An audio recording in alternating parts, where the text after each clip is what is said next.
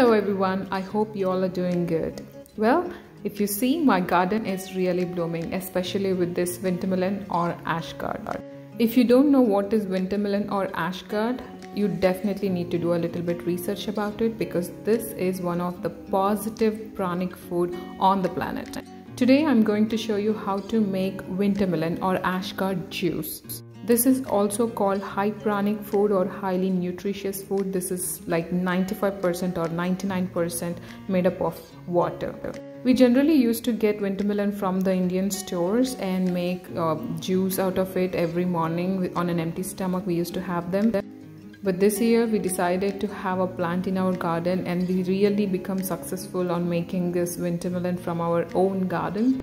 After we tasted this homegrown vegetable juice, we were so much under shock in a good way because the store-bought one was not that tasty, but there is something about home-growing vegetable because they really taste so good and they have some life into that taste. Especially ash gourd is not a very tasting vegetable, it's like a bland vegetable, but this one, when I made the juice out of it, I was so much under shock with how wonderful it tastes, especially when you're homegrown. But I'm not disappointing you that you should grow it at home to make it. You can also get it from store because it has the same nutritious value or nutritional value to it. And the process of making this juice is very simple. Basically you can do in many varieties, but I like to make it very simple without adding too many flavors to it. By itself it is so good. So as you see in the video, I showed you how to really cut the winter melon pieces, taking the skin off because you cannot really have the skin, it's too tough. And I filled it in a jar, that's a juicer.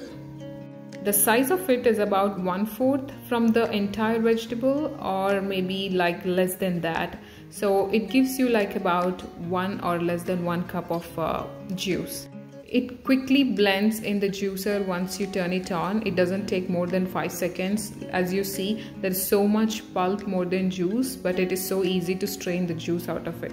As you see, I had a pouring jar and I put a mesh on it so that I can filter all the pulp. And let me tell you, I did not make another video because I did not really get time, but this pulp, do not throw that pulp. You can actually make a nice sweet out of it adding jaggery.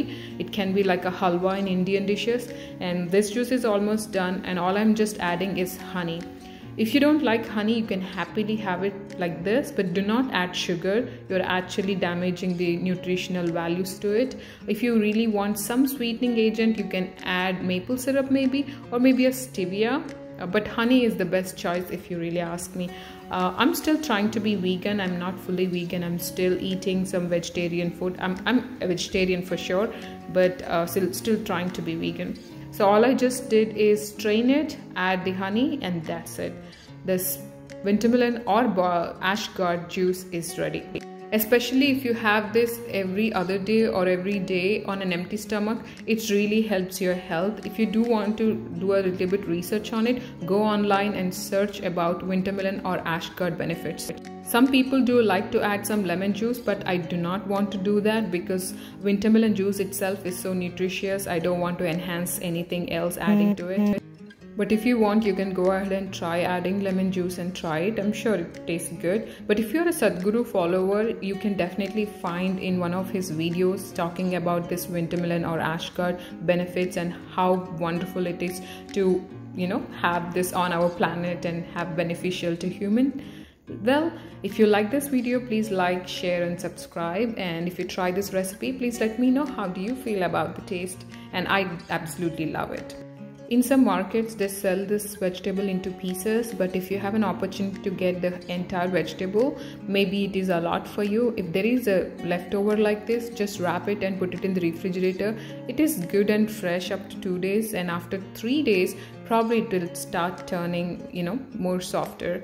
And the pulp, like I told you, you have so many recipes to make. I made 2 different recipes. One is like chutney, the Indian chutney. I added this pulp into the chutney and add some tempering. It was really good because I don't feel much difference and it really increased the amount and texture. And the second recipe I made like a sweet, like an Indian sweet. If you're familiar with halwa, that's how it turns out with jaggery. And if you are interested in gardening, or if you want more tips about gardening, or if you love watching gardening videos and harvesting videos, you are in the right place. You can go ahead and subscribe to my channel if you're not subscribed. And like you see in the picture, I almost harvest every other day or every week, especially in the summer. Hope you like this video, and thank you for watching. Bye bye.